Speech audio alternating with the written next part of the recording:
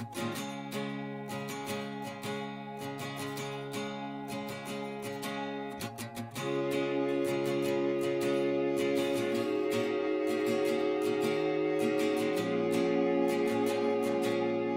name's Angelica Cameron. I'm an entomologist and we're here on Murray Caffra's farm in Cooirup in Victoria.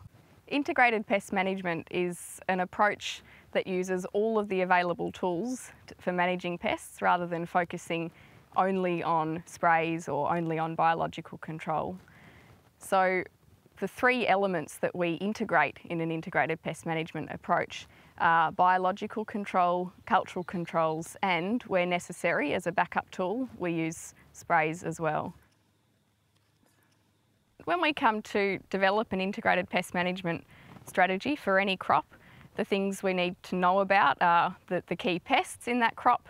When it comes to a brassica crop, the key pests that we're dealing with over summer are cabbage white butterflies, which most people are very well aware of, a large white butterfly. The caterpillars are big, fat, green, furry grubs, and almost everybody can find them in those two stages. But there's also a much smaller caterpillar pest, which is often even more significant than the cabbage white butterfly. That's called diamondback moth.